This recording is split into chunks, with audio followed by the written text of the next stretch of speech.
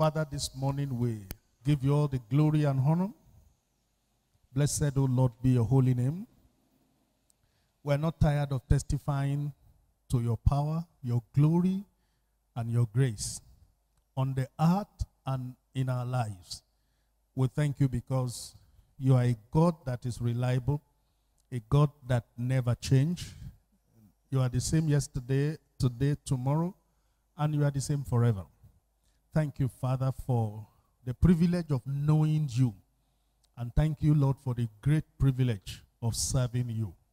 We give you praise. We give you glory. This morning, accept our thanksgiving in Jesus' name. Lord, I ask that our worship this morning will be acceptable by you as a sweet-smelling savor, a fragrance of grace in your presence, in the name of Jesus. And again, Lord, we commit the last aspect of today's service into your hand, that you will take all the glory today again. You will take control. Let there be a release of grace from heaven to teach us and to instruct us and to empower us and to encourage us and to put the devil to shame by the teaching and the understanding of your word. We receive that your word will come with express power, accuracy, and understanding. We receive understanding like never before. We will not misunderstand your word. We will hear what you are saying, and then we will do what you want us to do. Great Holy Spirit, be free among us. Speak to us like you will speak to your people. Spare us of no truth. Spare us of no mystery. Spare us of no revelation that will benefit our life and take us further in your purpose. By the end of the service, Lord, may we have the fullest cause to glorify your holy name. Holy Spirit, be free in this place. Glorify Jesus and establish the counsel of the Father. Thank you, Father. Blessed be your holy name. In Jesus' name I pray. Amen. Let's be seated. Good morning, everybody. It's a privilege again to be here this morning. Let's celebrate Jesus this morning. Let's give the Lord a big hand. Amen. Every time you wake up, I want you to thank God for life. Thank God for your life. Thank God for the gift of life. We continue to realize every day that life is a gift from God. And you are not better off than people that have passed on. But it has pleased God to spare and to show us his mercy. So don't forget to bring your thanksgiving to God as your first point of call every day. Is that okay? In fact, there are seasons that you will not even want to ask anything. You just want to praise him. You just want to thank him for the gift of life. In fact, many of us would have come to a place that even if God didn't do anything again in your life, for the rest of your life, it will not stop you from thanking God. How many of us have come to that place? That assuming God didn't do anything again for you, you will just continue to thank him. The whole of our life is not enough to bless his holy name. So I want to welcome you again to this last aspect of the service today. We thank God for what God did in the Sunday school session. Now this morning, I want us to open our Bible to Ephesians chapter 2. I'm reading verses 4, 5, and 6. Ephesians chapter 2, verses 4, 5, and 6. You know that we have a journey that the Holy Ghost is taking us through. The word of the Lord for this month is that the month of May is our month of lifeline of mercy. That the mercy of God will make all the difference in our lives. And what we're doing is to teach around that prophetic provision. When God speaks, his word becomes a weapon for you to fight the battles of life and to win over the devil in that season. What God has said is not just spoken for decoration. What God has said is for us to take as a weapon. Is that okay? Tell somebody, the word of God is my weapon. Say it again, the word of God is my weapon. Let's take it again. The word of God is my weapon. You know, if life is just like a physical battle, we would have gone for different kinds of weapons to fight our visible enemies. Yes or no? Many of us would have gone for gun, so that you just look for the house of your enemy and you're going to level it down. Many of us would have gone for knife. Some people will go for cutlass. Some people go for different kinds of weapons. But life is not like that. And the battle of life is not a physical battle of gun or cutlasses or cut gel or any other physical instrument. The battle of life is a spiritual battle. That is why, if you are a believer, for every season there will be a word from God. Every prophetic declaration over a particular season becomes your weapon. Is that okay? That's why the Bible says, and take the sword of the Spirit, which is the word of God.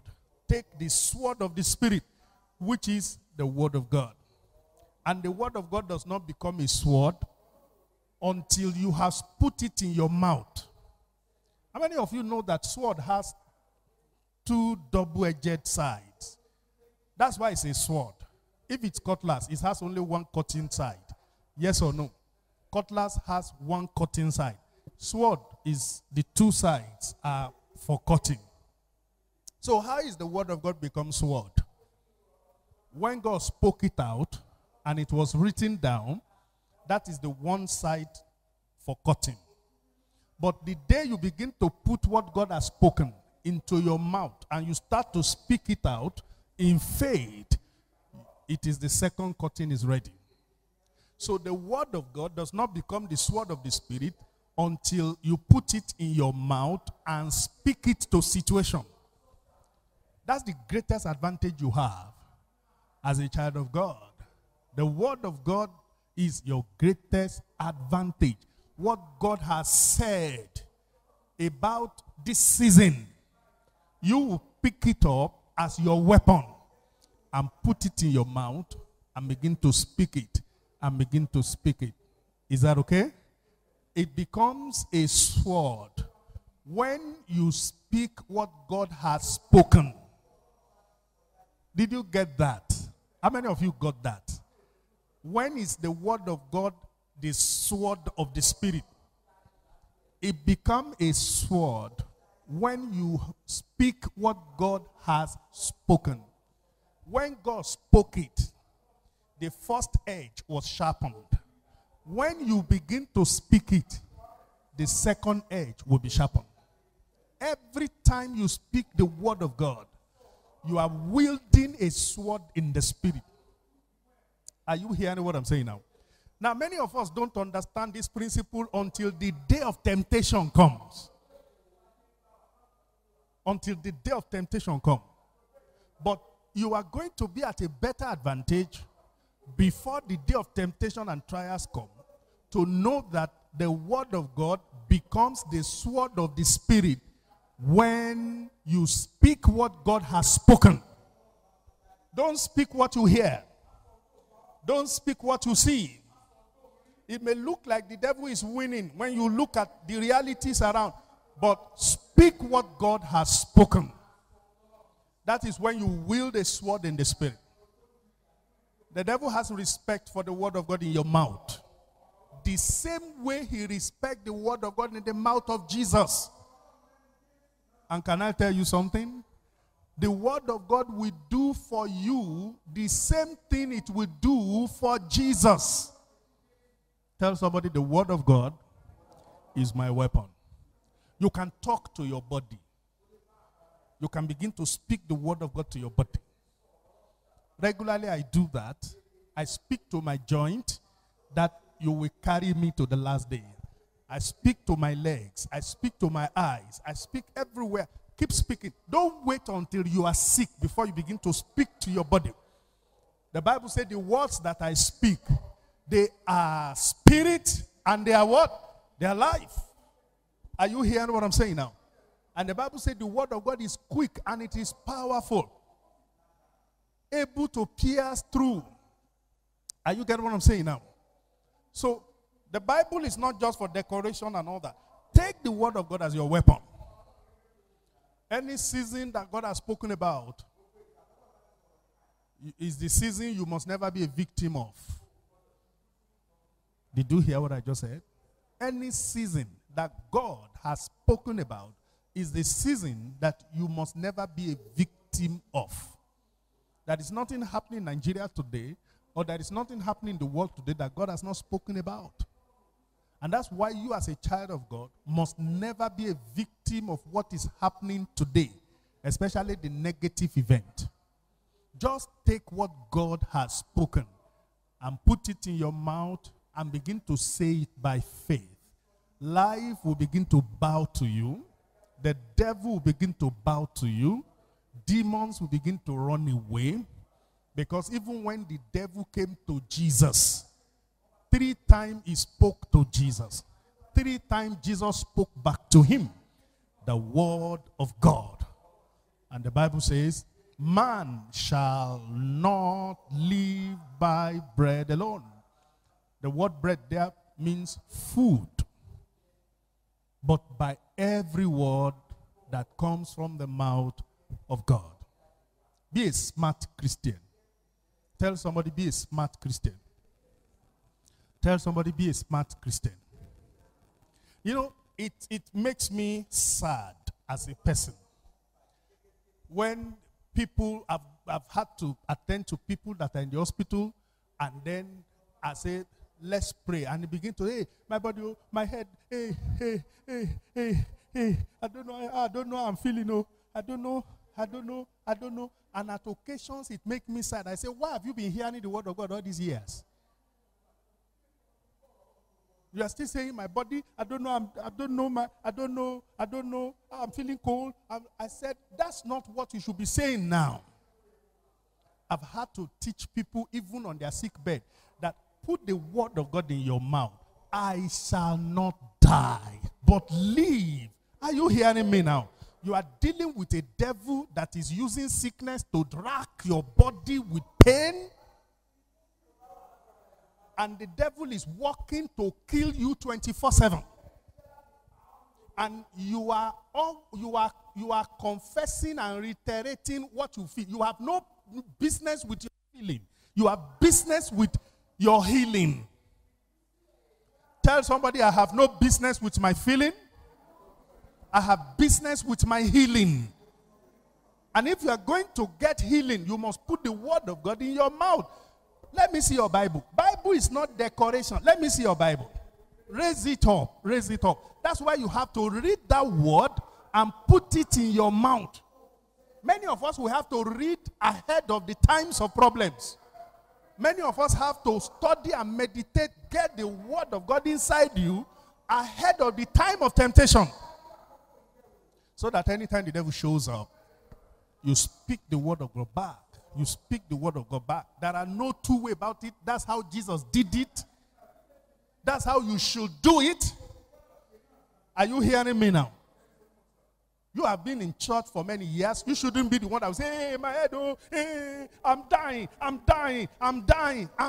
When you say you are dying, you are helping the devil to kill you. This is a devil that wants you dead. So to say I'm dying is to open the door for the spirit of death. Are you hearing me now? Even though it looks as if you are going to die, it's a lie from the pit of hell. The Bible says, I shall not die, but live and declare the works of the Lord. With long life, he satisfied me and he showed me his salvation.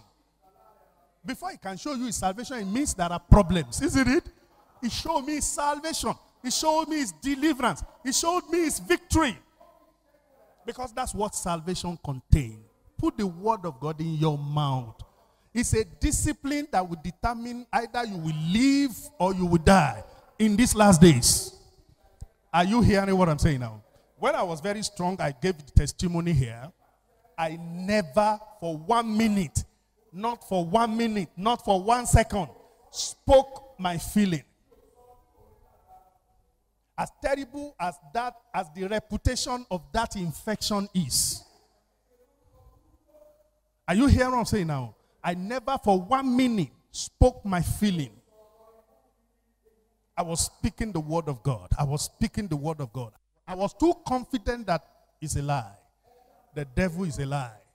It brought the suggestion of death, but I didn't agree with it. Are you hearing me now? If it's something I've not passed through, you feel that maybe he has not passed through. That's why he's talking like that. But let me tell you, it works. It works. It works. It works. Learn the discipline of speaking the word of God before the day of temptation comes. That's why you are in church. I kept on putting the word of God in my mouth. I kept on putting, my wife was speaking the word of God. It's part of our discipline. Nobody speaks negative around us. I speak the word of God. I speak the word of God. I will not die, but live. Even when I had no strength to talk, in my mind, I was speaking the word. I couldn't talk. I couldn't move my mouth, but my mind didn't stop. I was speaking the word of God. I was speaking the word of God. I was speaking the word of God. I was speaking the word of God. And at a particular hour, I opened my mouth again. I spoke out the word of God. From that time, I have not stopped speaking. Are you hearing what I'm saying now? There was no time that I say, oh, I'm dead. Oh, I'm finished. No. All right? Are you hearing what I'm saying now? The word of God works. Tell somebody the word of God works. Say it again, it works. Say it again, it works. Say it again, it works. Because behind every sickness, there is a demonic spirit. And that's why most time, some sickness will not stop because of drug. Because there's a demonic spirit. There is the reality of the spirit of affliction. Are you hearing what I'm saying now? But when you begin to speak the word of God, it counters that spirit. It silences the operation of that spirit. That's why you are different. You are not a believer because you are Samuel. You are a believer because you believe the word of God. And you are speaking the word of God. You are not a Christian because you attend abundant grace. You are a Christian because you believe what God has said. Not minding what is happening. You choose to believe what God has said. Not minding how you are feeling. You choose to believe what God has said.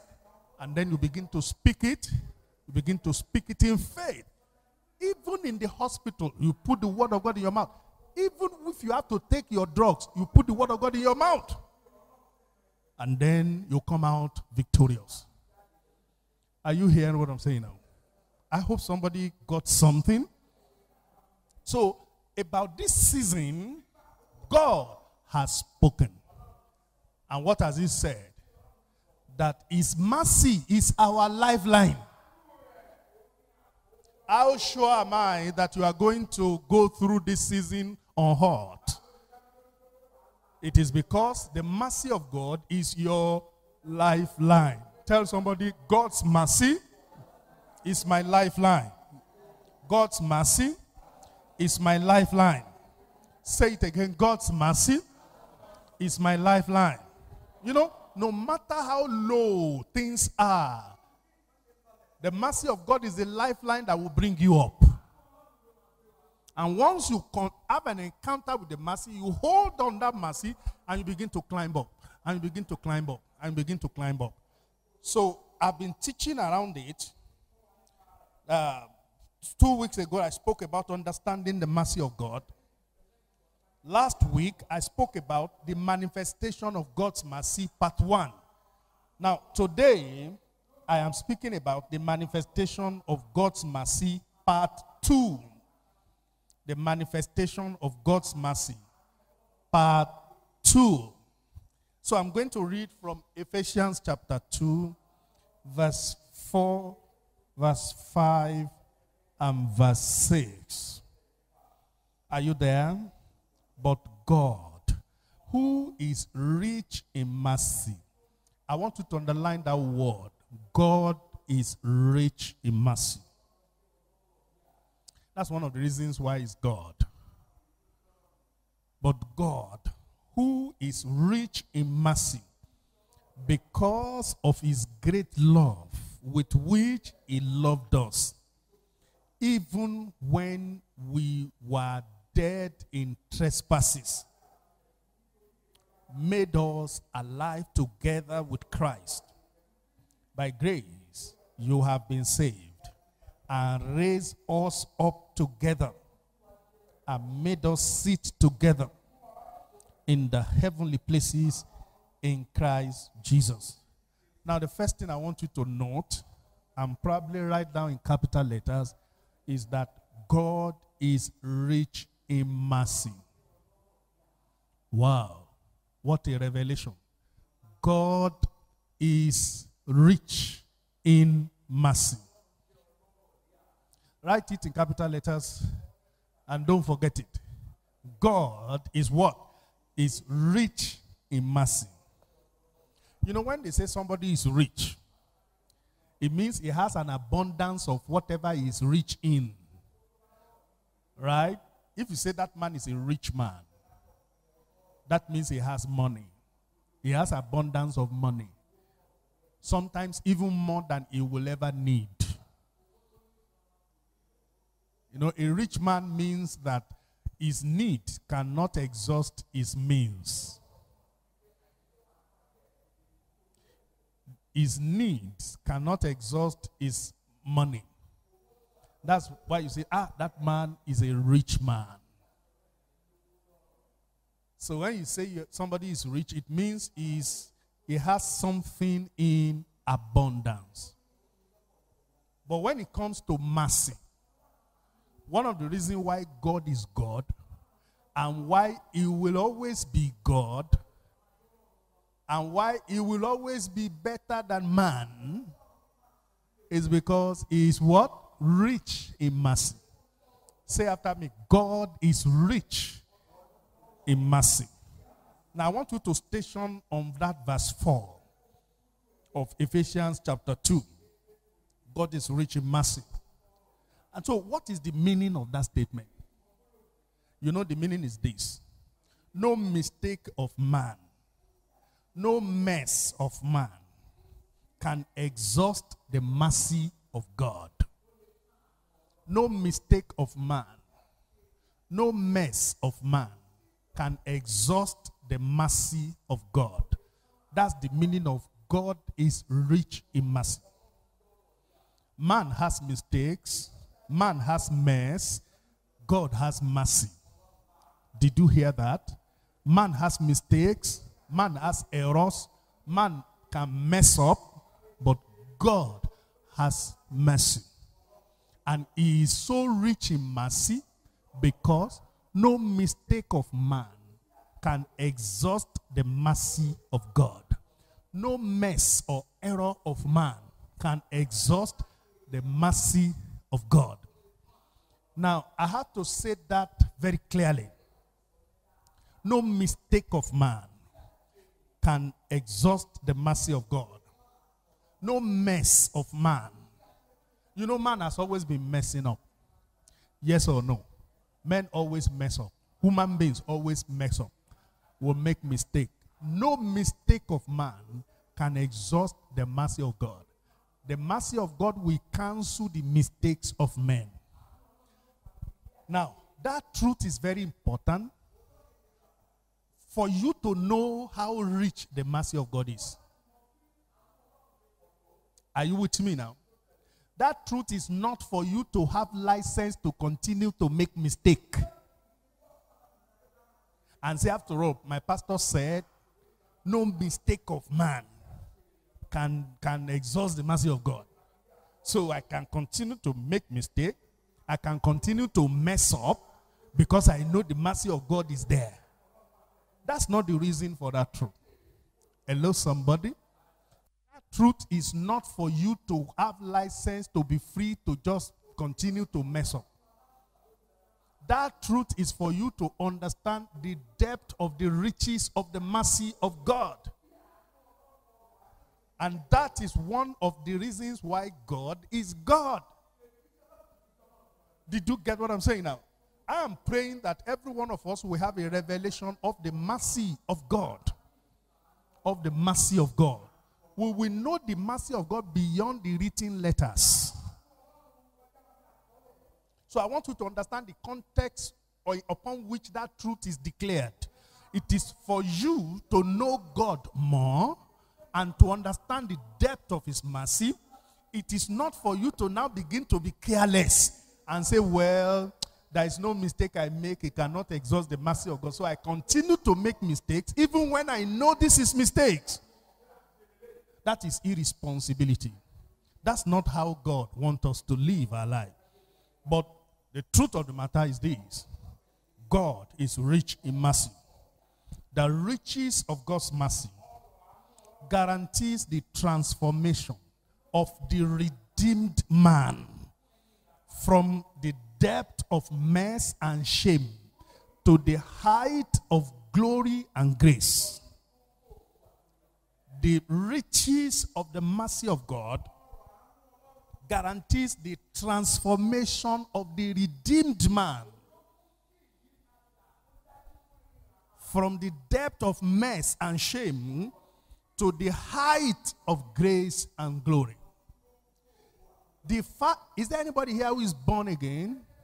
If you are born again, you are redeemed. Let me see your hand up. You are born again, you are redeemed. Beloved, that is a miracle.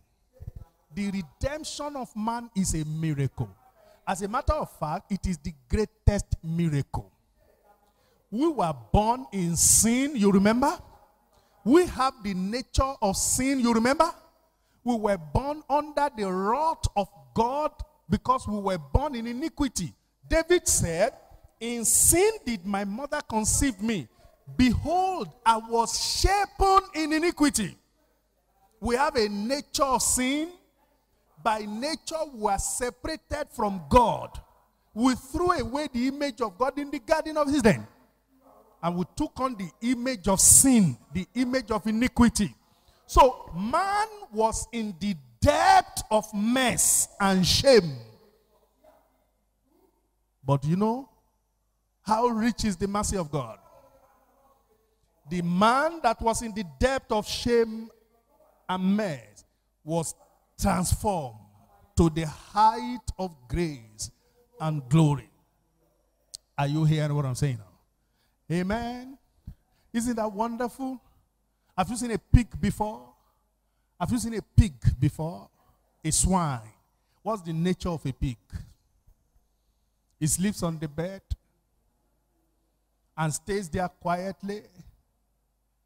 If you buy a pig today and you bring the pig into your bedroom, you lay your bed sheet, everywhere is sparkling white, and you travel 1 week. By the time you come back, can you imagine the state of your bedroom? What would the pig do? It would have gone out into the mire and then bring it into your bed, and it will mess everywhere up. We were worse than a pig by nature. That's why I said your born-again experience is a miracle, which is a reflection of the riches of God's mercy. Wow. Let me take that statement again. The riches of God's mercy guaranteed the transformation of the redeemed man from the depth of mess and shame to the height of grace and glory. Man that was worse than a pig as a result of how terrible we were in sin and how terrible the nature of sin has been upon us. But because of the richness of the mercy of God, We were taken away from the depth of shame, from the depth of messing up, to the height of grace, to the height of glory. The climax is that not only that God washed us by the blood of Jesus, we became worthy of carrying the Spirit of God inside us. Wow. You have the Holy Ghost. I have the Holy Ghost. That's a miracle. You don't go to the mire again. You don't manifest the nature of a swine again. That's a miracle. If you have a pig that doesn't go to the mire again, isn't that a miracle? It is a miracle. And it is a miracle guaranteed by the riches of the mercy of God. Let me show you three things in that passage that I've read. Ephesians chapter 2. And you will see these three things is just to show to you the riches of God's mercy. The riches of God's mercy. God is rich in mercy. You know, we can take that statement on and on and on and on. Because every activity of God, as far as man is concerned, is a demonstration of the riches of God's mercy. Everything God has shown to us, everything God has done for us, everything God will still do for us, is the expression of the riches of the mercy of God. God is rich in mercy. Look at verse 4. Ephesians chapter 2. But God, who is rich in mercy, how does he express the riches of his mercy? How can we evaluate the riches of his mercy? How can you know the riches of his mercy? The Bible says, because of his great love, with he loved us. Wow. So, the riches of God's mercy is expressed in the greatness of his love towards us. Isn't that a revelation? Talk to me. How do you know the riches of God's mercy? It is known by the greatness of the love of God towards you. Do you need anybody to tell you that God loves you? Hello? Do you need anybody to tell you that God loves you before you know that he does? How many of you believe that God loves him today? I know God loves me. There is a song that says, he loves me and I cannot say why. But this morning, it's like the Holy Spirit is telling us why. Why did he love us so much? Because he is rich in mercy. Hello, somebody. So, Ephesians chapter 2 verse 4 showed that God demonstrated the richness of his mercy by the greatness of his love towards us. In the modern language, we call it unconditional love. In the language of the scripture, we say agape love. Are you hearing me now? God demonstrated the riches of his mercy by the greatness of his love. How many of you have experienced the love of God? How many of you have seen the love of God? How many of you have felt the love of God?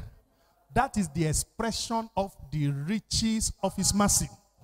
How rich is the mercy of God? It is in how great is love toward us. Did you hear what I said? The Bible says, for God so loved the world. That is how he manifested the riches of his mercy. He is rich in mercy. How do I know? Because of the greatness of his love towards me. I can feel the love of God every day. You can feel the love of God every day. God loves us more than anybody could ever do. God loves us more than anyone could never do. David said, even if my father and mother forsake me, the Lord will not forsake me. I want you to respond to the love of God. I want you to allow the love of God to be your only hope. Because his love can never fail. The love of men can fail. Sometimes for reasons best known to them. But the love of God cannot fail. Hello, somebody. The love of man is conditional, but the love of God is unconditional. He loves me unconditionally. Can you say that to yourself? That God loves you unconditionally. Praise God. In Romans chapter 5 verse 8, the Bible says, but God commended his love toward us in that while we were yet sinners, Christ did what? Christ died for us. That's the greatest manifestation of the riches of God's mercy. If Christ died for us when we are changed, we will say it's because we are changed. Then we'll begin to walk around and boast and say it's because of the quality of my life. That's why Christ died for us. No, he died for us when we were worse. He died for us when we were terrible. He died for us when we were ignorant. He died for us when we do not know God. Christ died for us. There are many people today in the world that do not know God, but Christ had died for them in advance because of the greatness of the love of God, which is the manifestation of the riches of his mercy. I hope you understand Ephesians chapter 2 verse 4. Hello? Do you understand now? How do you evaluate the riches of the law of the mercy of God? Through the greatness of his love. Are you hearing me now? Number 2, look at verse 5. Ephesians chapter 2 verse 5. Even when we were dead in trespasses, made us alive with Christ. By grace you had been saved. Isn't that a miracle? For a dead man to become alive. When a dead man rises up, what is that? Talk to me. What is that? Is that a natural occurrence or a miraculous experience? We were dead in trespasses and sin. But because of the riches of his mercy, he made us alive together with Christ. Alive together with Christ. Alive together with Christ. A dead man has no relevance. How many of you agree with me? A dead man has no usefulness. A dead man is a social menace. A dead man is a public health concern. That's why they always want to quickly dispose of the bodies. Either you take them to the mortuary immediately, or you rally around and bury them. You know, there is this eagerness to dispose of anybody dead. Yes or no? You know why? Their usefulness ended with their last breath. Their usefulness ended with their last breath. So if we do not make a way to dispose them, they become health issues for the living. You know, last week, there were some tenants in our house, uninvited tenants.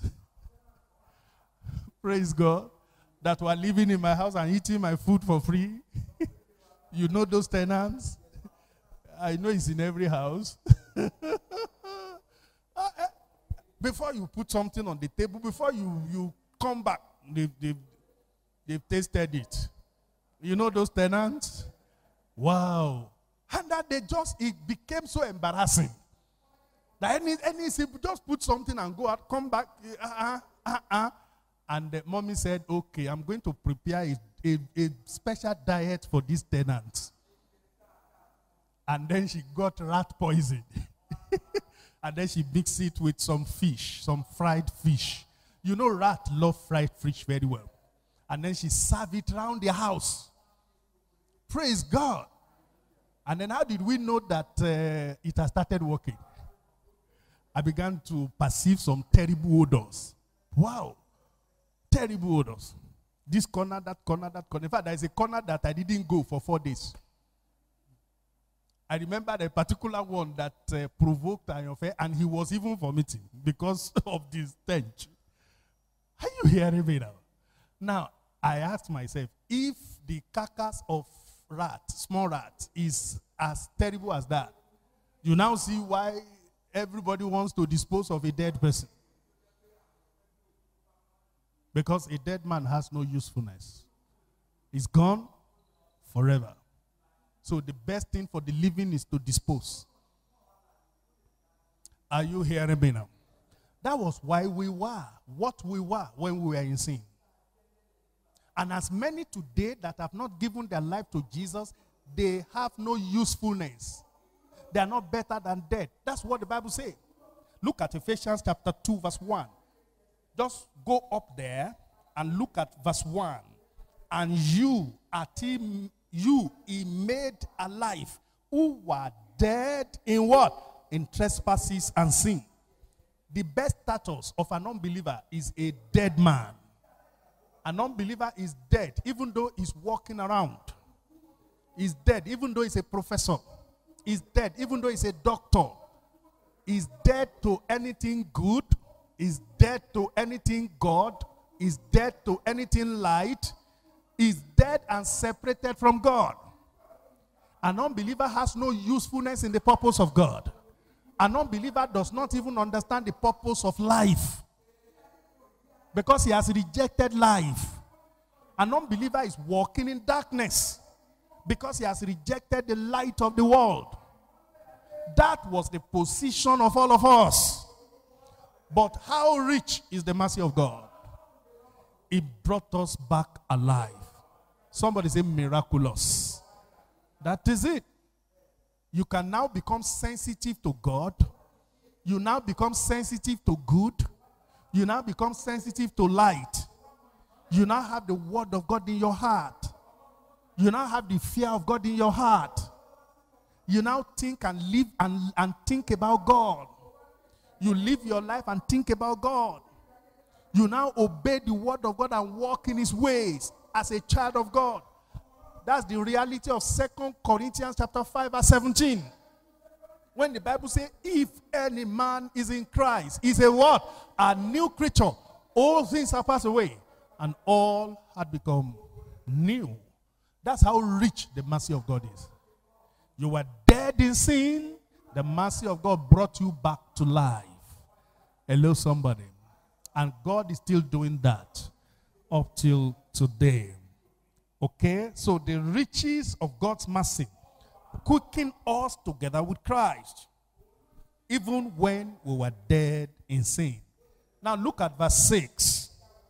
Again, Ephesians chapter 2, verse 6. God did more than raising us up. Verse 6. And raised us up together and made us sit together. Where are we seated? In the heavenly places. In who? In Christ Jesus. Now, these truths are the truth that the devil didn't want you to know. Because they are the truth that will guarantee your victory on the earth. They are the truth that will give you power over Satan. It is truth that make free. The Bible says, ye shall know the truth, and the truth will make you free. Once you know the truth, the devil is afraid of you. If you are praying 7 days a week without the truth, the devil is not afraid of your prayers. If you are fasting without understanding the truth of the word of God, the devil does not respect your fasting.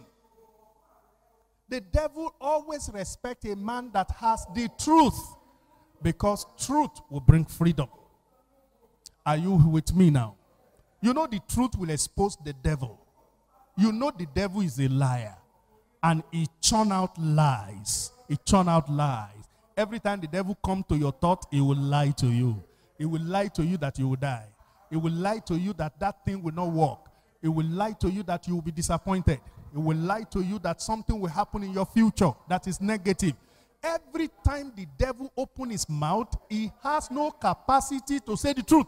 He lies. Are you with me now?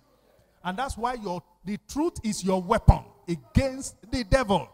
And the devil runs away from any man that has the truth.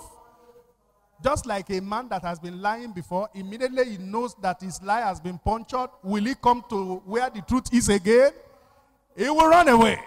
The same thing the devil. Beloved, the richness of God's mercy did not only bring us to life it elevated us to sit together with Christ in the heavenly places. We are seated together with Christ in the heavenly places. Tell somebody what an elevation. Tell somebody what an elevation. Isn't that elevation? Isn't that promotion? How many of you now remember the statement I made now? The richness of the mercy of God made the transformation of the redeemed man guaranteed. So the redeemed man is brought from the depth of mess and shame to the height of grace and glory. Are you hearing me now? First, the riches of God's mercy is expressed by the greatness of his love. Secondly, the riches of God's mercy made him quicken us together, raise us from the dead, even when we were dead in our sins. And then thirdly, the riches of the mercy of God elevated us to sit together with Christ in the heavenly places. And I look at what is the meaning of these heavenly places. Look at Ephesians chapter 1. I read verses 20 and 21. I believe we're together today. Ephesians chapter 1, verse what? Ephesians chapter 1, verse what? Verses 20 and 21. Which he walked in Christ when he raised him from the dead and seated him at his right hand. Where? In the heavenly places. Did you get that? In the heavenly places. What is the meaning of these heavenly places? Look at verse 21. Verse 21. The Bible says what? Far above all principality. Look at me. That's the heavenly places. Well, that's where you are seated together with Christ. That is the greatest expression of the riches of the mercy of God. Far above. Somebody say far above. All principality. Underline all principality. Witches, wizard, familiar spirit, powers of the devil, powers of darkness, juju power, ogbanje power, far above. You are operating at a higher level. Listen to me. If the witches can fly, you can fly higher. Tell somebody, I am flying higher. No witch can fly to the zone where you operate from, in the realms of the spirit, because the Bible says you are seated together with Christ in the heavenly places. What is these heavenly places? Far above all principality, far above all powers, far above all might, far above all dominion, and every name that is named. Whatever is the name of whatever is troubling you, once it has a name, you are operating at a higher level than that name. Is somebody getting this today? Not only in this world, but also in that which is to come. That's where you are seated. Hello, somebody? That's your seat of authority. That is the greatest expression of the mercies of God. He loved us. He raised us back to life even though we were dead in trespasses and sin. Not only, he now elevated us, promoted us to sit together with Christ in the heavenly places. And the heavenly places means we are far above. You are far above the reach of the devil. You are far above the reach of the demons. You are far above the reach of Satan. You are far above all principalities. You are far up. May you understand the enormity of the power available to you. May you understand the enormity of your authority in Christ. And this is a reality because of the riches of the mercies of God. Tell somebody, God is rich in mercy. So a man can stand down and say, in the name of Jesus, I bind you, Satan, get out of this place. And the devil will have no option than to obey. Oh, that's how rich the mercy of God is. A man that is always a slave to the devil before, a man that is a captive to the devil before, a man that is under the bondage and yoke of sin and Satan before, can now say, in the name of Jesus Christ of Nazareth, I cast you out. And the demons will listen. And they will go out. They can't argue again. You know why? You are seated together with Christ in the heavenly places. May you be conscious of your position. May you be conscious of your seat in the spirit. You are seated together with Christ. Above all situation, above all condition, above all physical limitation. When Paul was writing the epistle to Ephesians, he was in the prison. He was in prison yard. Are you with me? Even in the prison yard, Paul had a revelational understanding of his spiritual status. He never allowed the discouragement of the environment of prison to cut down his revelation. He knew that even though physically I'm in the prison cell, but I am seated with Christ in the heavenly places. May you be conscious beyond your physical limitations. May you be conscious beyond the negative realities of life. The devil wants you to look at the negative things happening at you and be affected. But the negative realities around you is not your reality. You are seated in the heavenly places. You are seated together. Tell somebody, I'm seated together with Christ. Say, I'm seated together with Christ. Do you know the meaning of that? Whatever cannot overcome Christ cannot overcome you. Whatever cannot challenge Christ can challenge you. Whatever cannot touch Christ can touch you. Tell somebody, whatever cannot overcome Christ cannot overcome me. That is your revelation that will help you to fight the battles of life and win. The devil wishes you do not know this secret. So he comes and harasses you. But it is your duty to tell him, look, you are not qualified because I'm higher than you. Are you hearing me now? This is not the privilege of the pastors. This is not the privilege of the big men in God. But beloved, it's the privilege of every believer. It's your right, it's your heritage. We're seated together with Christ. Beloved, the mercy of God facilitated the total and dramatic transformation of man through redemption. When you give your life to Jesus, you become a wonder. Is that okay? And that's why those that are still in sin, that are still unbelievers, I pity them. I'm telling you. If you know the truth, it is no longer fashionable to live in sin again. Because what you are going to lose will be much than what you gain. Is that okay? The days are gone that people say, well, pastor just wants us to get born again. No. Get born again for yourself.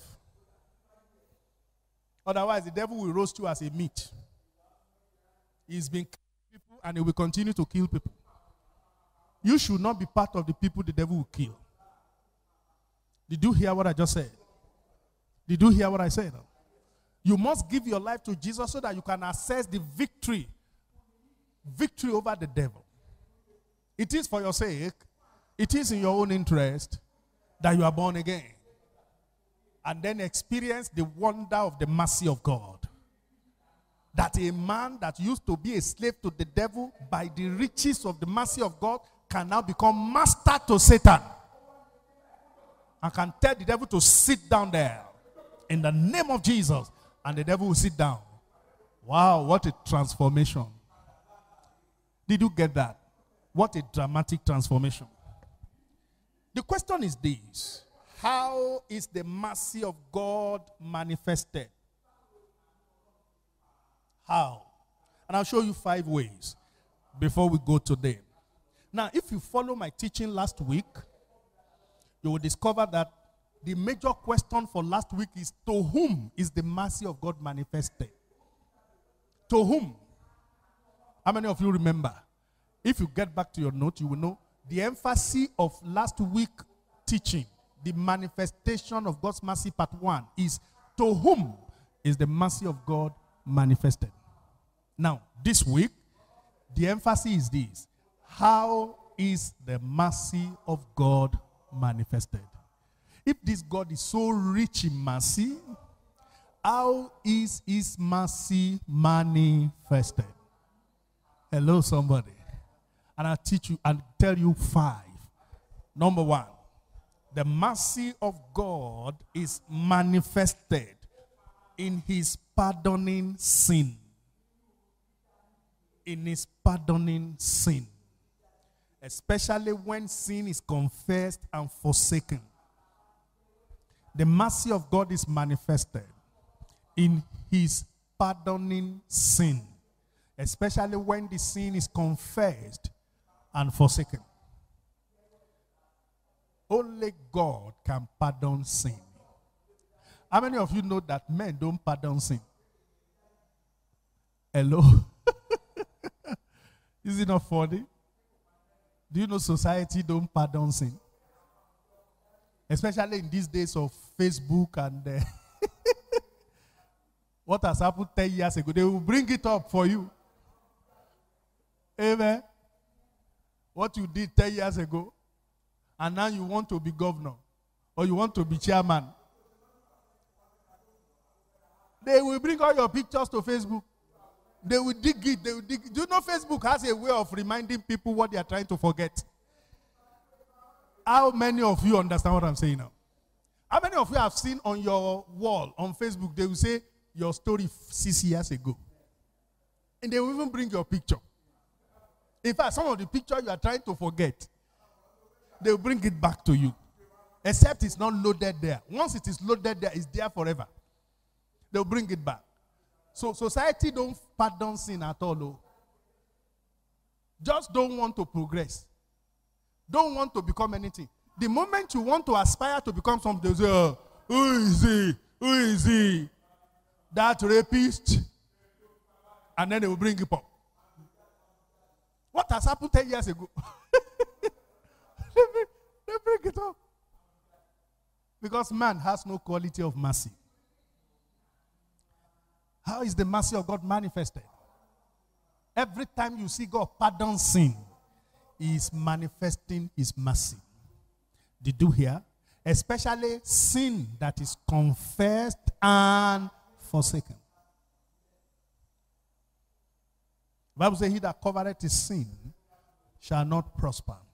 But he that confesseth and forsaketh shall what? Shall have mercy. So God's mercy is manifested in his pardoning sin. God has the capacity to pardon sin, no matter how terrible the sin is. Especially when you confess that sin and you forsake it. Now I want you to look at Exodus chapter 34, verse 7. That's the first way by which God manifests his mercy. By pardoning sin. Exodus 34, verse 7. The Bible says, keeping mercy for thousands. How does he do it? Forgiving iniquity and transgression and sin, by no means clearing the guilty, visiting the iniquity of the fathers upon the children, and the children's children, as long as they are not confessed and forsaken. Is that okay? To the third and fourth generation. Now, the point I want you to see there is that God manifests his mercy by pardoning sin. Especially when the sin is confessed and forsaken. Did you get that now? Isaiah chapter 55. I will read verse 7. Isaiah chapter 55. I read verse 7.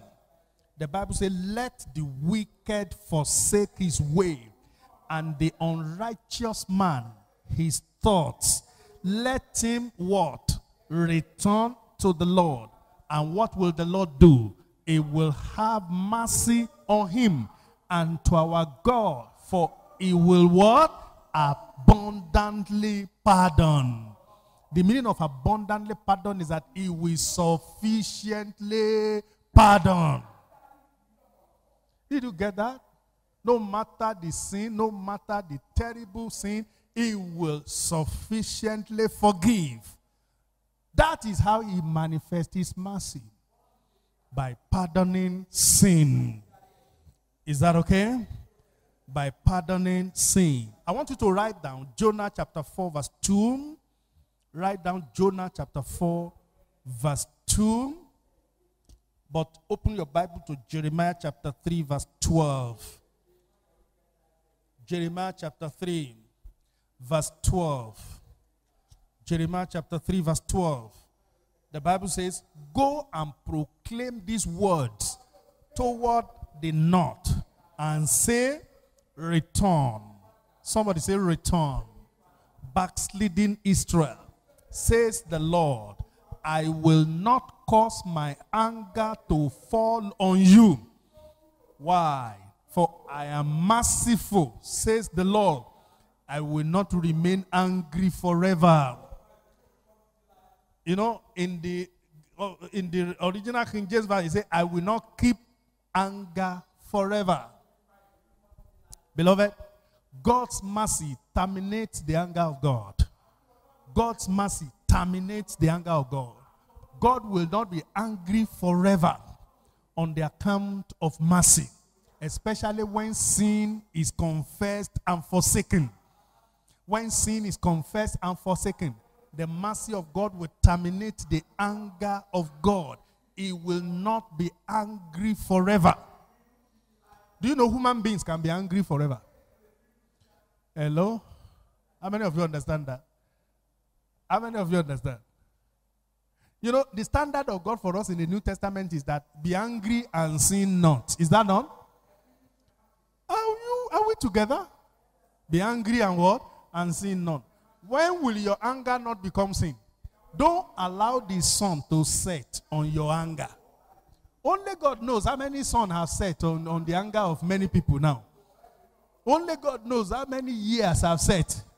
Not just sun, years. Because somebody say, hey, that's how I never forget. I never forget. That's how he did what he did in 1954. October 3. It was a Saturday. 6 p.m. exactly in the evening. Rain was falling that time. In fact, he wore this red dress that time. He didn't forget. Really, really, really. He didn't forget. Praise God.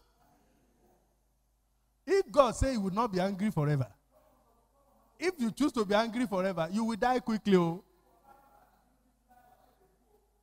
beloved, God said, I will not be angry forever. Because the mercy of God will terminate the anger of God.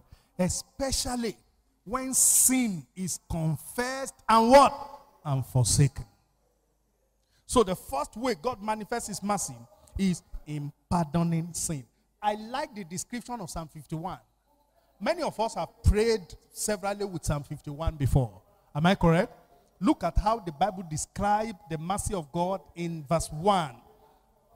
Psalm 51 verse 1. Psalm 51 verse 1.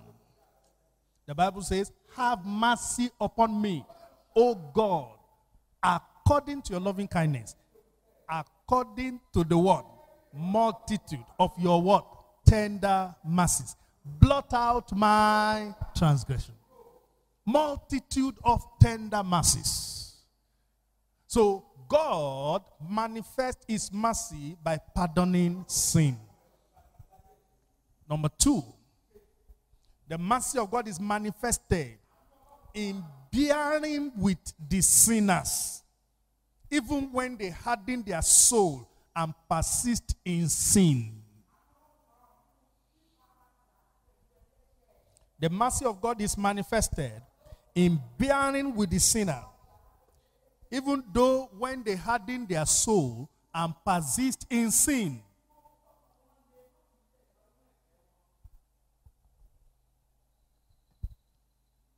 That's another dimension. That's another dimension of the manifestation of the mercy of God. The first dimension is very easy, isn't it? When a man confesses sin and forsakes his sin, God will pardon his sin. That is first way by which God manifests his mercy. But this second dimension is an attestation to the riches of the mercy of God.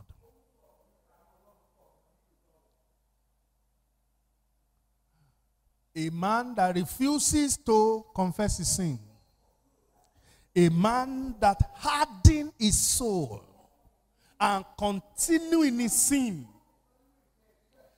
sin will not be blotted out. Oh. His sin is not yet pardoned. Oh.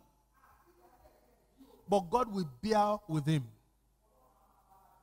That is mercy factor. That's mercy factor. God will bear with him. That is the patience of God. Hello, somebody? He will harden his sin. He hardened his soul. He's not ready to change. Even though he knows the truth. And he continues in his sin. God will not pardon that sin. No. Because until a man confesses and forsakes his sin, the sin will not be pardoned. But God will not destroy the man. He will bear with him. Hello, somebody? He will bear with him. He will be watching him. He will bear with him. He will protect him. He will be bearing with him. He will bear with him. The man continue to persist in sin. The man harden his soul. The man continue in his sin. God will bear with him. That's why many of us are not killed before we've eventually found repentance. Hello, somebody? How many of you know without the mercy factor, many of us would have been killed ever before we even become born again? Because the moment you make a mistake, God will just kill you. Only God knows how many times you had the offer of salvation before and you ignore it. Is it the first time you hear about Jesus that you believe Jesus? Is it the first time you hear about the gospel that you responded correctly? Do you know that people are still in church today, they are not yet born again? Will God kill them? No. It will bear with them. Their sin is still there. Oh.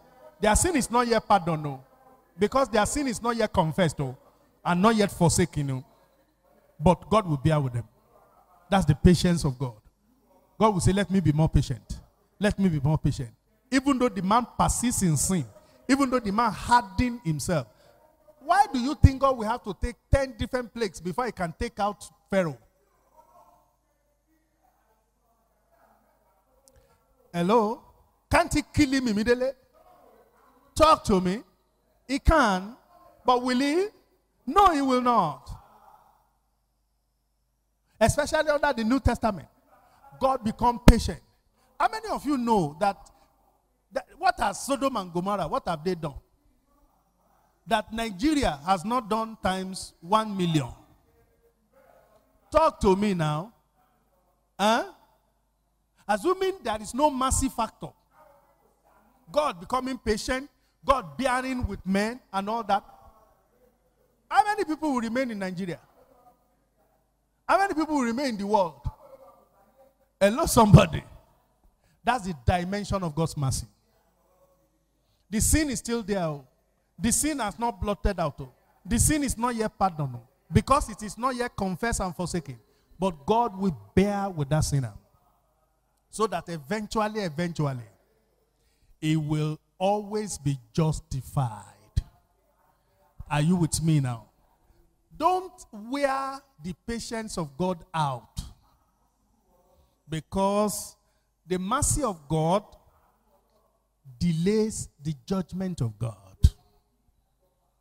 God's mercy, what? Delays God's judgment.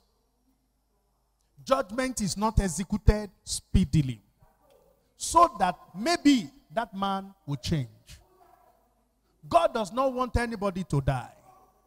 God does not want anybody to perish. That's why he will be patient. It is a factor of his mercy. You have seen people that are terrible in the world, and yet their things are getting better. Hello, somebody. Kidnappers are ravaging the country, slaughtering people. One lady gave a testimony. I watched it on Facebook. How God delivered her from kidnapper. The day she was kidnapped, they kidnapped 4 of them, ladies. And they took them into the thick forest.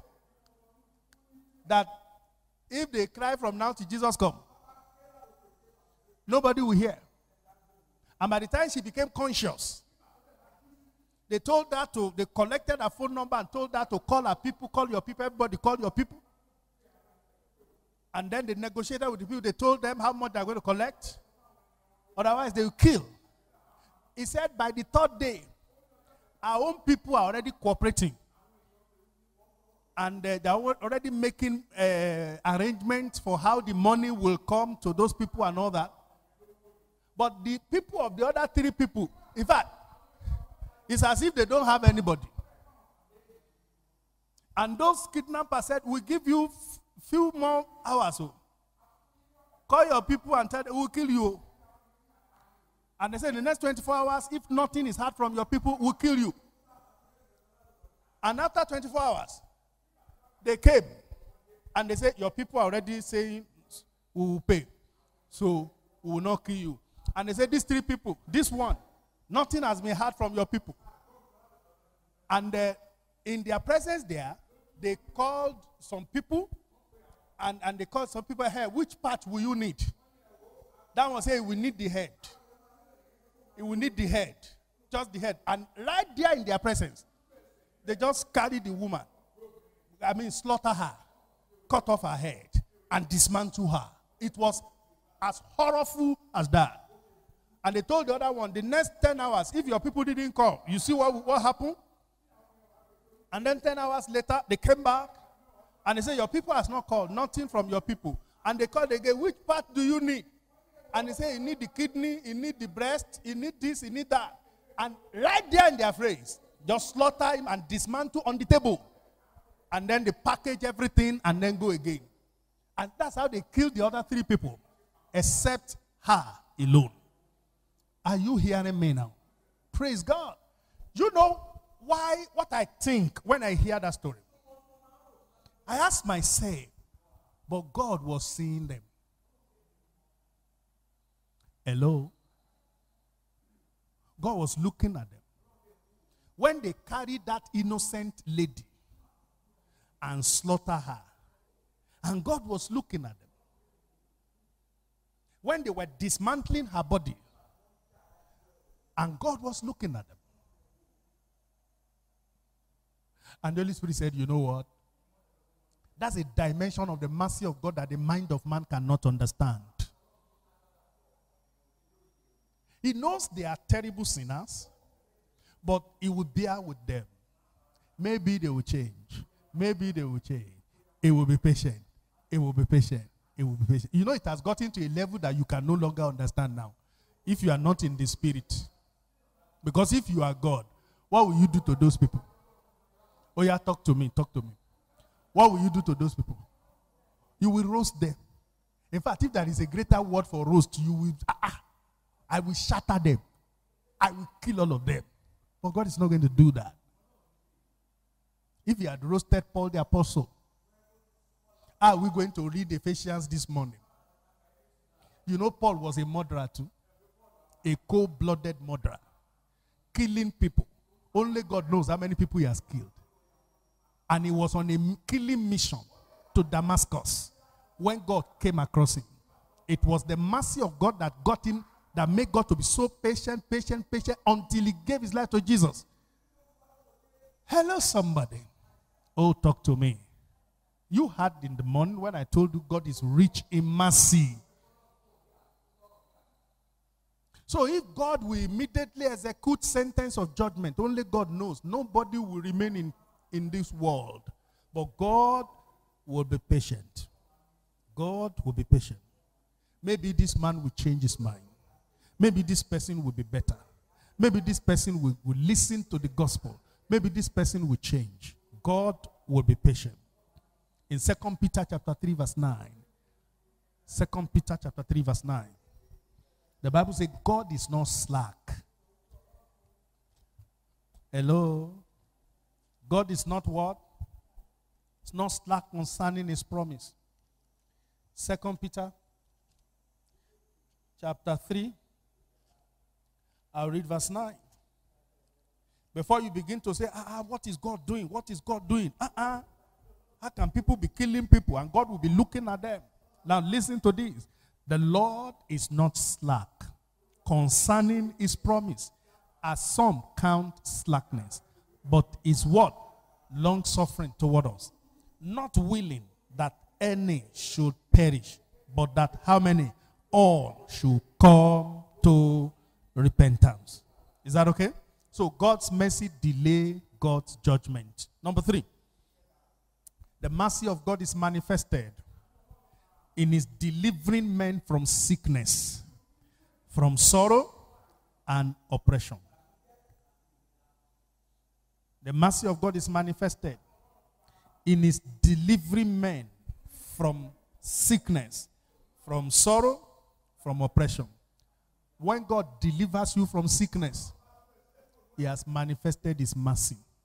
When God delivers you from sorrow, he has manifested his mercy. If God allowed the devil to do what he wants to do, God knows that sorrow will come. And when God delivered you from that sorrow, he has manifested his word, his mercy. When God delivered you from oppression, he has manifested his mercy. Are you with me now? So God's mercy delivers from sickness. God's mercy delivered from sorrow. God's mercy delivered from oppression. God's mercy delivered from sickness. God's mercy delivered from sorrow. God's mercy delivered from what? Oppression. Are you with me now? And I want to pray for you this afternoon that I don't know what sickness is in your body. The mercy of God will show up for you. Whatever the diagnosis is, this day, the mercy of God will deliver you from every attack of sickness, from every attack of sorrow, and from every form of oppression. In the name of Jesus, you will experience the mercy of God in this season. You will experience the mercy of God in this season. What kill others will not kill you. What grounded others will not ground you. What silent others will not silence you. You escape by mercy. You are healed by mercy. You are delivered by mercy. You escape sorrow by mercy. In the name of Jesus. Number 4, the mercy of God is manifested in his maintaining the security of those who trust him. In his maintaining the security of those who trust him. Those who trust God, God maintain their security. Is there anybody who trusts God here today? Is there anybody who trusts God here today? If you trust God, God maintain your security. That is how God manifests his mercy. Psalm 21, I read verse 7. Psalm 21 verse 7. The Bible says, for the king trusts in the Lord, and through the mercy of the Most High, he shall not be moved. That's my portion in this season. I don't know about you. In this season of bad news, in this season of... How many of you know that bad news are very common now in Nigeria? Bad news, very common in the world now. In this season of bad news, I shall not be moved. When you trust in God, God will maintain your security. The greatest problem of our nation now, and indeed one of the greatest problems, not only in Nigeria, in the world, is the problem of insecurity. But beloved, God is our security. If you trust him, he will maintain your security. That's how he shows his mercy. That's how he shows his mercy. That's how he manifests his mercy. It will protect you. It will secure your life. Hello, somebody? Is there anybody who will trust God today? Do you know that you have a very high fence doesn't mean you are secure? Hello, somebody? Some people can break the fence. You can build the fence. But some people will break it.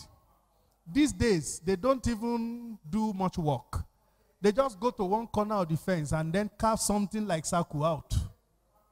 They just use chisel to remove the blocks. They won't put down everything so that you won't spend much money to, to repair. They just remove the blocks, maybe about 2-3 blocks there. And then from that place, they just go inside. Our security is of the Lord. I'm telling you, there is nowhere we cannot live as long as God is there. The Bible says, I will what? Lift up my hands unto the hills. For when cometh my help? My help cometh from the Lord, which makes the heaven and the earth. Are you hearing me now? In Psalm 91, let me read to you what the Bible says in Psalm 91. Psalm 91 is not just a literature. It is your reality. He who dwells in the secret place of the Most High shall abide under the shadow of the Almighty. There are two shadows in the world. In the Bible, there are two shadows. We have the valley of the shadow of death. That's a terrible shadow. And then we have the shadow of the Almighty. That's security. God's shadow will come upon you this season. God's shadow will come upon your children this season. The eyes of the evil men will not see them. The hand of the evil people will not touch them. Their path and that of the destroyer will never cross. One of my classmates was burying his dad, the weekend. And then I was there with my wife and all that. And he said, well, some of our friends that should have come from Lagos, many of them didn't come. And then the few that came asked them, why didn't you show up? Why didn't you show up? Why didn't you show up? Why didn't you show up? They say, well, I'm afraid of kidnapping. I'm afraid of kidnapping. I'm afraid of kidnapping and all that. I said, we will not be part of that calamity. Do you believe in that statement? We will not be part. The Bible says 1,000 will fall by our right hand, 10,000 by our left hand. It is only with our eyes we will see. The same road that they kidnap people, you will walk through that road and the kidnapper will not be on duty that time.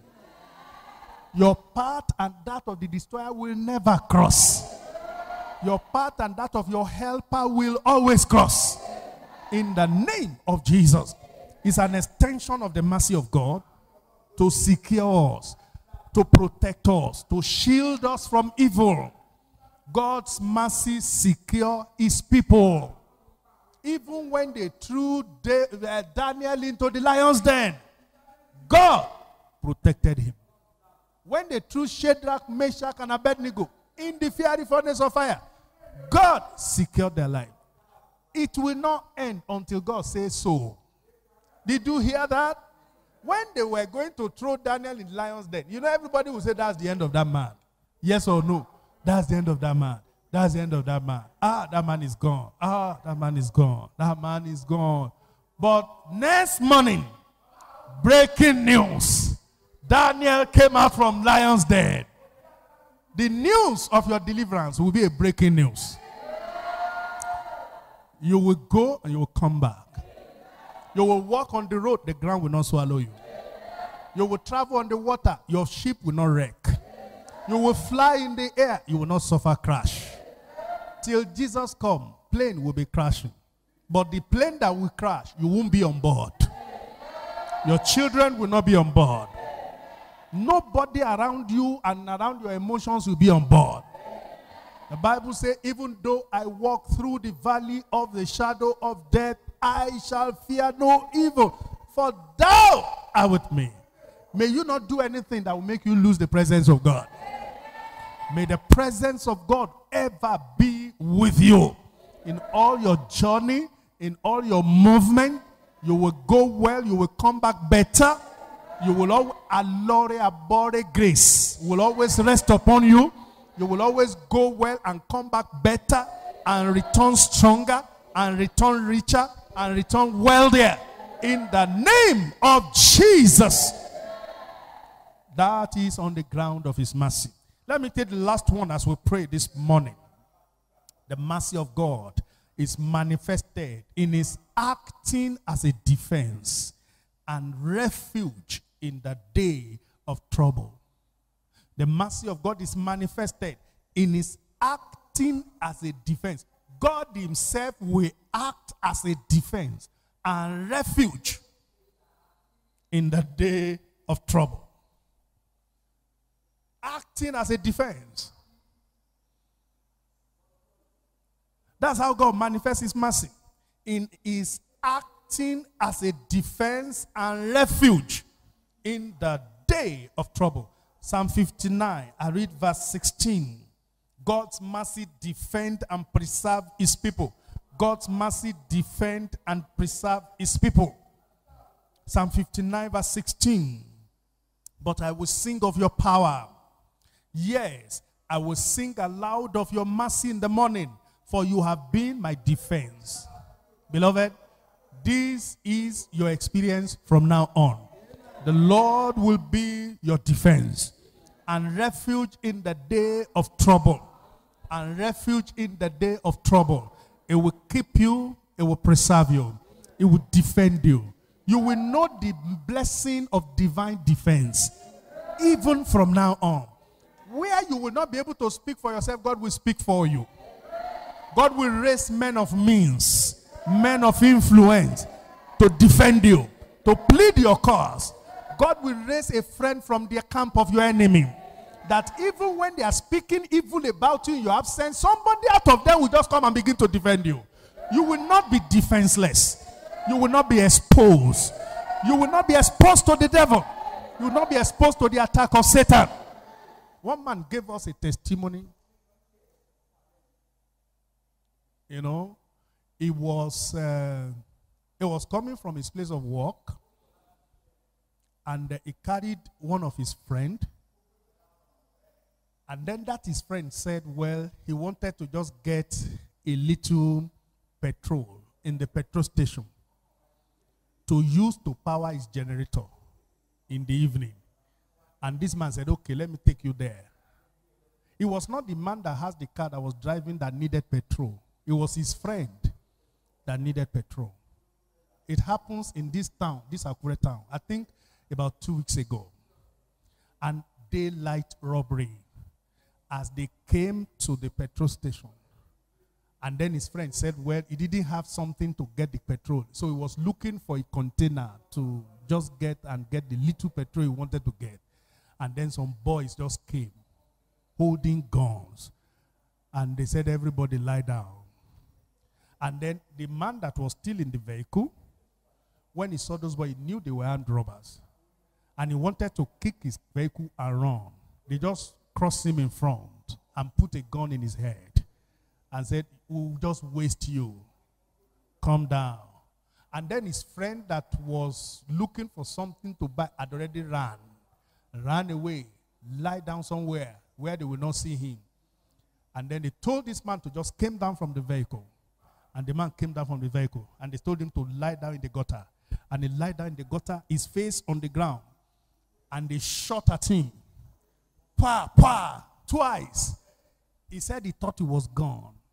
He said he thought he was gone. That up till today, how that gun, bullet, missed him, he didn't know. They shot at him twice. Broad daylight. And then his friend that went to hide somewhere, started crying that, they have killed him. They are killing him. They have killed him. Labaja is dead and all that and all that. And then when those people collected what they want to collect, and they went, the man stood up, checked himself. He said he is even surprised. He expected to see pool of blood. He had the gun, but nothing happened to him. And then he stood up, went into his car, and then, kicked the vehicle. And as he was about going, his friend said, "Ha! You didn't die! You didn't die!" You will escape. By the mercy of God. By the mercy of God. You know, in February, I escaped by mercy. That same grace is coming upon your life. No matter how strategic the attack of the devil is, you will escape. No bullet of the enemy will hit you. No arrow of death will come around you. The Lord will shield you. It will be unto you a wall of fire. It will come around your children. Wherever they are all over the world, the Lord will be their shield. It will come around your husband. It will come around your wife. It will come around your home. There is nothing to fear, beloved. This is the world of your Father. He's in charge. You know why? He never sleep. He never slumber. Every time I want to sleep in the night, as I'm ready to sleep, I say, Lord, I hand over to you. I will soon be carried away by sleep. And I will not know what is happening around me. But let your glory take over this place. I hand over. I forbid any demonic trafficking in this place. I release angelic trafficking. I release the workings and the operations of the Holy Spirit. Nothing missing, nothing stolen, nothing spoiled. Are you hearing what I'm saying now? Nothing missing, nothing stolen, nothing spoiled. Nothing. I am not fenceless. I may not have fence in my house, but God is my fence. Are you hearing what I'm saying now? I am not defenseless. The Lord will shield you. The Lord will defend you. The Lord will lay his hand upon you by mercy. You are shielded. You are protected. Are you hearing what I'm saying now? Even if you pass through waters, it will not overcome you. Even if you pass through fire, it's not going to burn you. Even if you pass through flames of fire, it will not be kindled against you. You are going to walk through and you are going to survive. You are not just going to survive, you are going to live. You are going to fulfill God's purpose. You are going to fulfill your days. Your days will not be cut short. The rod of the wicked will not come upon the lot of the righteous. In the name of Jesus, you will get the good of this land. You will not partake in the sword of this land. In every land that is a good, in every land that is a sword, that is the sword of Nigeria. It has been killing a lot of people. But beloved, you will always have the good of this land. You will never partake in the sword of this land. The God whose eyes go through and fro, or from different parts of the world, will be keeping you. His mercy will sustain you. I hope somebody is blessed this afternoon. Let's rise up on our feet as we pray.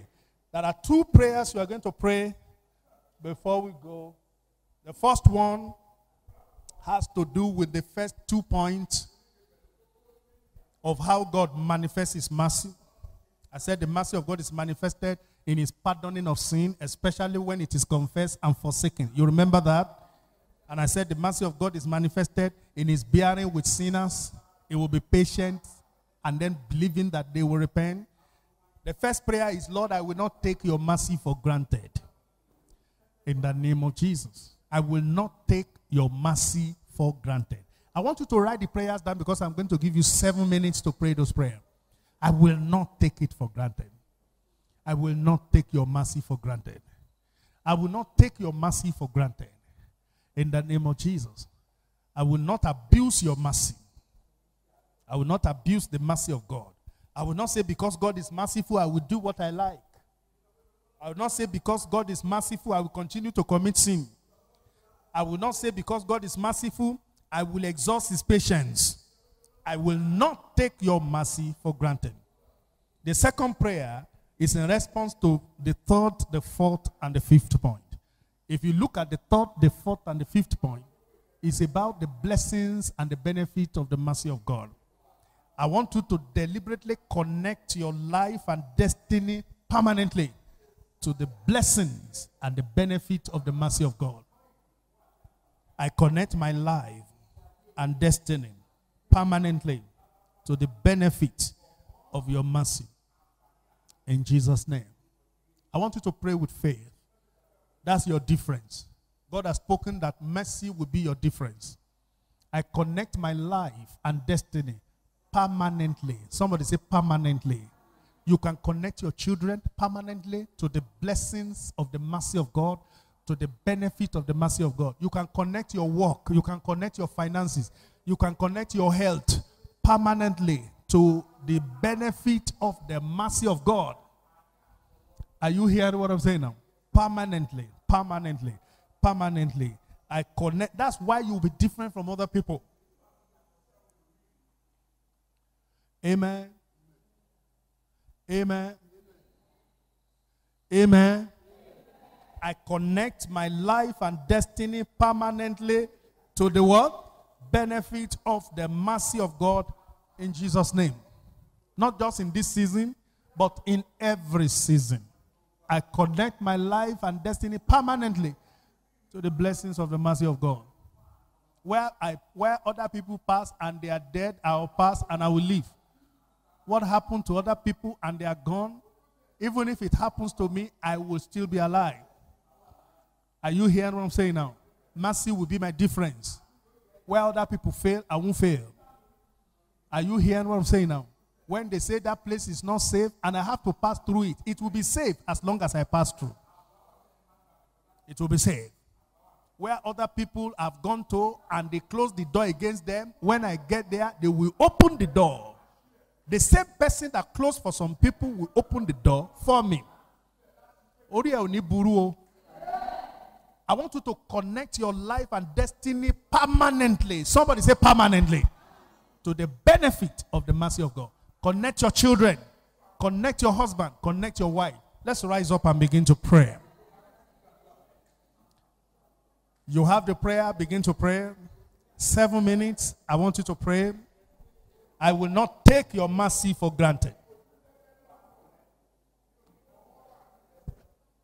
I will not abuse your mercy. I will not abuse your mercy. I will not take your mercy for granted, Lord. What I'm supposed to do, I will do. Where I'm supposed to change, I will change. I will not frustrate the grace of God. I will not frustrate the mercy of God. I will not continue in sin and ask the Lord's grace to abound. In the name of Jesus, I connect my life and destiny permanently to the blessings of your mercy. In the name of Jesus, the mercy of God is my difference. The mercy of God is my distinction. The mercy of God is my peculiarity. The mercy of God is my difference. I escape by mercy. Where others don't find favor, I will find favor. This week, I connect my life and destiny to the benefit of the mercy of God. Let the mercy of God take over my life this week from the first day to the last day. I go safely, I return better. My health is solid on the ground of his mercy. My provision is guaranteed on the ground of his mercy. My help is guaranteed on the ground of his mercy. I will not be forgotten, I will be remembered. I will be remembered. I will be remembered. I will be remembered. What is mine, another will not take on the ground of his mercy. What is mine, another will not take. Every contention against my portion, I take authority over them. In the name of Jesus. What is mine, another will not take. What is mine, another will not take. In the name of Jesus. I walk through fire, it won't burn me. I walk through water, it won't overshadow me. In the name of Jesus. Mercy of God is my difference. Mercy of God is my escape. Mercy of God is my distinction. In the middle of death, I will live. In the middle of sickness, I am healed. I am delivered. I am strengthening. In the middle of defeat, I will have victory. Victory. Victory. I'm no longer a target of the devil. Every assault of hell, they miss their target in my life. In the name of Jesus. No arrow of sickness come around me. No evil before me. No sickness come near my dwelling place. Open your mouth and declare. Cover this week with the mercy of God. I come under the umbrella of the mercy of God. I bring my family under the umbrella of the mercy of God. No bad news this week. No evil occurrence. No bad news this week. No evil occurrence. By mercy we triumph. By mercy we escape. By mercy we are victorious. By mercy I succeed. In the name of Jesus, my children are saved. My family members are delivered. No evil news this week. In the name of Jesus, I sleep, I wake up. I get stronger and stronger. No evil befall me, no sickness, no disease come near my dwelling place. Let's talk to the Lord.